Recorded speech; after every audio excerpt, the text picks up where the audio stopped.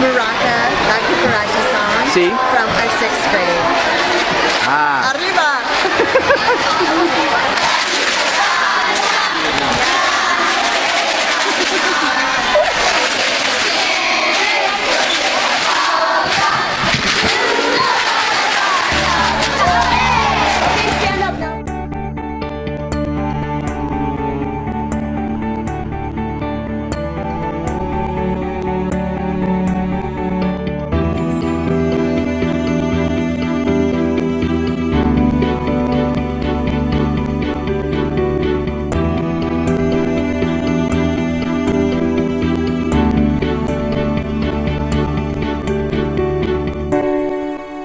Good day, and welcome to another edition of the Weekly Update.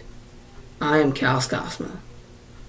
This past September, wildfires leveled a significant portion of a small town of Bastrop in Texas.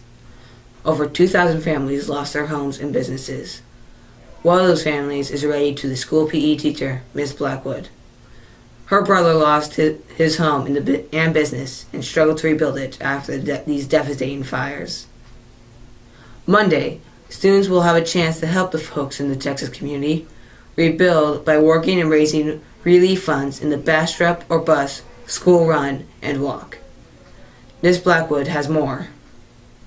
Last year we ran across Ethiopia in order to raise money to help schools build schools in Ethiopia.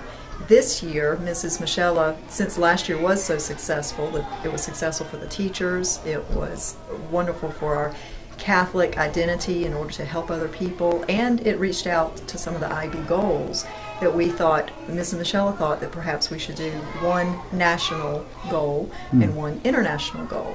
And our national goal, when the wildfires went through Bastrop and destroyed a majority of that town, we thought that would be a great place to help raise funds in order to help the families in that community, particularly as they prepare for Christmas and the holidays. The Ascension Catholic Church there in Bastrop and their Ladies of Charity reach out, or have been reaching out, to many of the different families in their parishes and the children in the local school in order to help give them what they need to begin rebuilding. Do you want a quick jump start on that merry holiday feeling? Well, volunteers are needed this year to help out with the school's annual Christmas tree sales. Help each other on the school grounds. Please contact Dave Murphy at 745-2938.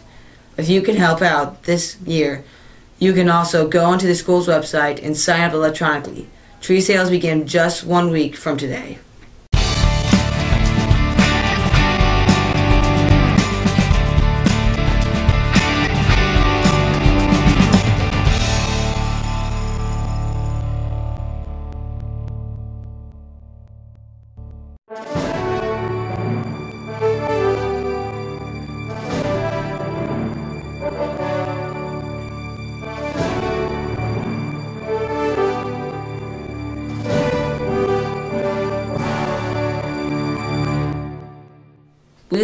We leave you this week on this unique story that could only be told from the perspective of a middle school teacher.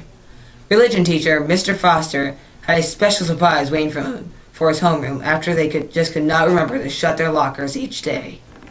Well, my 7th graders, great kids, decided that at some point they were going to open up all of these lockers in my homeroom, and this happened, I think, after I had made a sign reminding them, shut your lockers. They left school with every locker opened, even the ones that weren't theirs, my supply locker and everything like that. Looking at it, they asked me, Mr. Foster, will we get written up, and I told them, no, absolutely not, this is funny. Them not realizing that the reason was that I had something special in mind. What? How are we supposed to get to our lockers? It's not my problem. Jerks. What? Oh, Mr. Foster. Now I can understand. What?